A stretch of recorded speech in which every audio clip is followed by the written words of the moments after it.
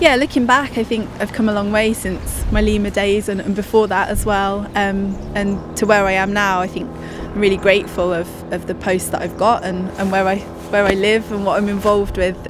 Yeah, you feel privileged really to be here and being on the boat, and suddenly a whale will come up next to you and you just think, wow, this is what I call work.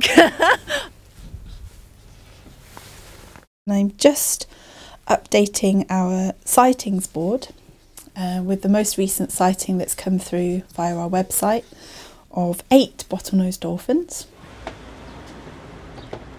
It's quite a diverse job. It's great having the opportunity to dip into the sightings and strandings or the work on the boat. We're on board Silurian, the Trust's research vessel, and we're between trips at the moment. The boat is integral really to the work that we do. It's our platform to collect visual and acoustic data.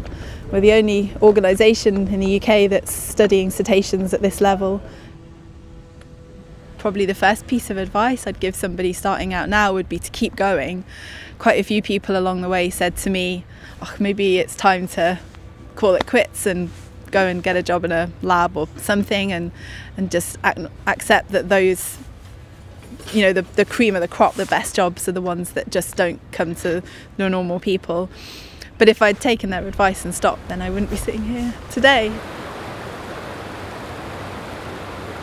I'd say focusing in on a specialism maybe comes a bit later. I was always of the opinion that if you kept things quite broad to start off with, then you were keeping your options open, and it was meaning that by focusing on things like transferable skills and basic knowledge, you could then build your specialism depending on what opportunities came up at the time, and that's certainly what I did.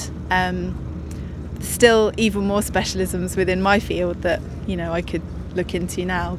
Voices, apparently 1 million. Oh wow, members. I think LEMUR really changed my perspective on what was out there for me, what was available. I was following quite an academic route beforehand. I was at uni and I'd done an undergraduate degree, and I'd also finished a master's just before I started LEMUR.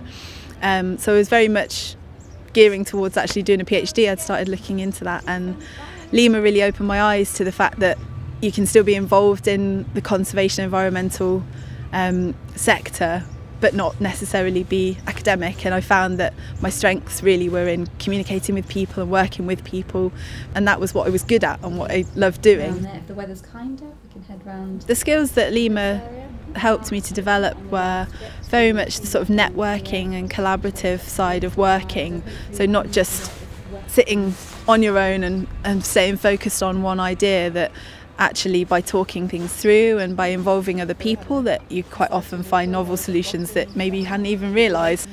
I guess LEMUR's kind of like getting a driving licence, that you're given the piece of paper, but the training itself equips you to be able to do the job, but it's all the experience that you then gain by being employed and getting that first job after you've finished your training post to really sort of flourish.